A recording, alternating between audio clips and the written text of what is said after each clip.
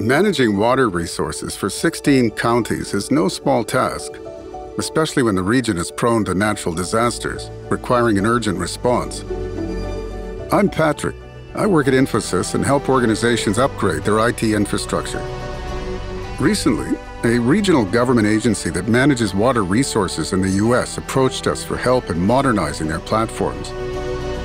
My team and I upgraded their outdated system with the latest enterprise software that would help them improve efficiency, strengthen digital and innovation capabilities, and optimize processes.